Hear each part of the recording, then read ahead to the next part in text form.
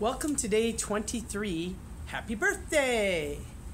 I'm going to give 3 counts and 1 count, and then there'll be 1 count of silence, and then we come in.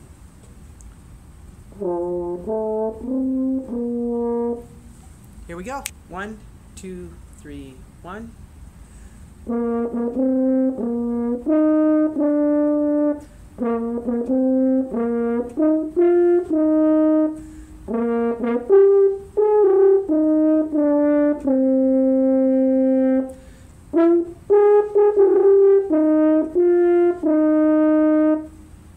Harmony. 1, 2, 3, 1.